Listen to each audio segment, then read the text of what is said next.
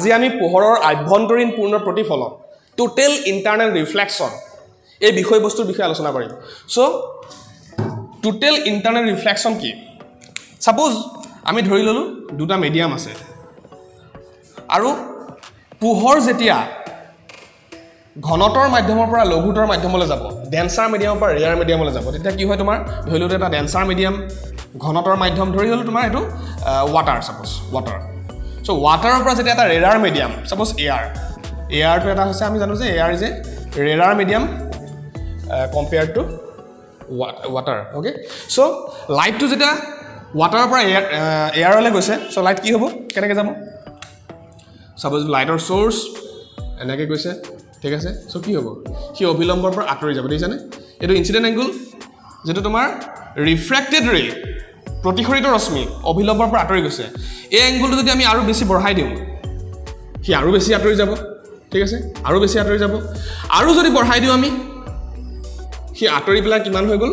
দেখানে 90 degree হৈ গৈছে so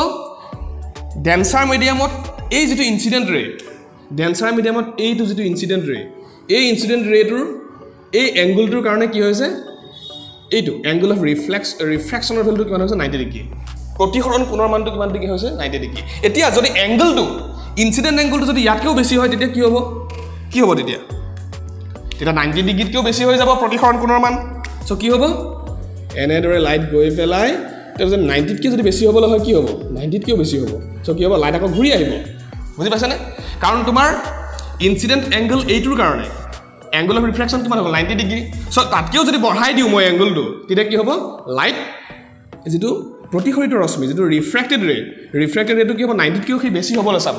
বেছি হ'বলৈ চালে কি হ'ব কি আকৌ একেটা মিডিয়ামলৈকে ঘূৰি গুছি আহিব ঠিক আছে so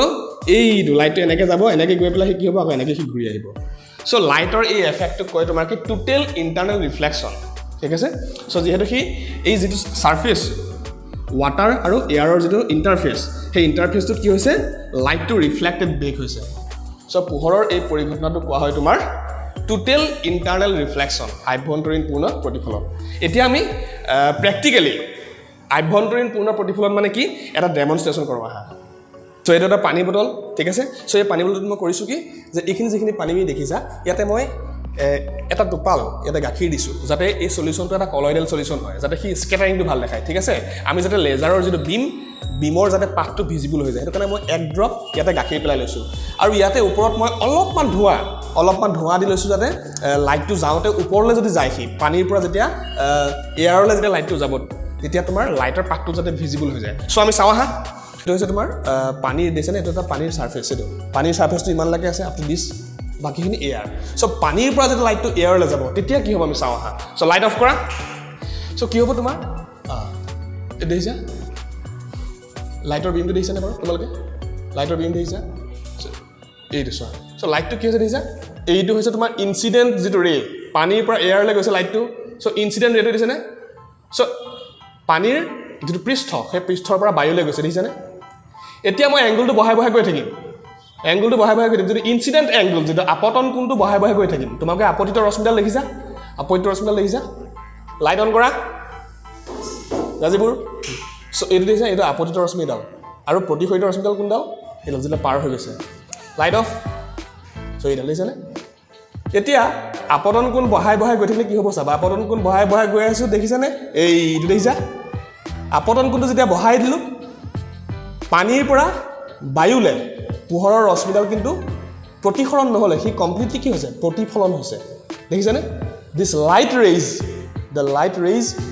are completely reflected back okay এই পোহৰৰ যেটো ৰশ্মি this light rays completely reflected back to the water দেখিছা নে পোহৰৰ এই পৰিঘটনাটো কোৱা হয় আভ্যন্তৰীণ পূৰ্ণ প্ৰতিফলন টোটেল ইন্টাৰনেল ৰিফ্লেকশন ঠিক আছে আৰু ইয়াত চোৱা টোটেল ইন্টাৰনেল ৰিফ্লেকশনত কি হৈছে কি ল অফ ৰিফ্লেকশন কি ফলো কৰিছে মন কৰা ইয়াতে মন কৰা angle of incidence is equal to angle of ৰিফ্লেকশন এটা দেখিছানে পানী আৰু বায়ুৰ মাজৰ যিখন ইন্টাৰফেস ইয়াত পানীৰ পৃষ্ঠখনে এখন আইনাৰ দৰে কি কাম কৰিছে মন কৰিছা এইটো সো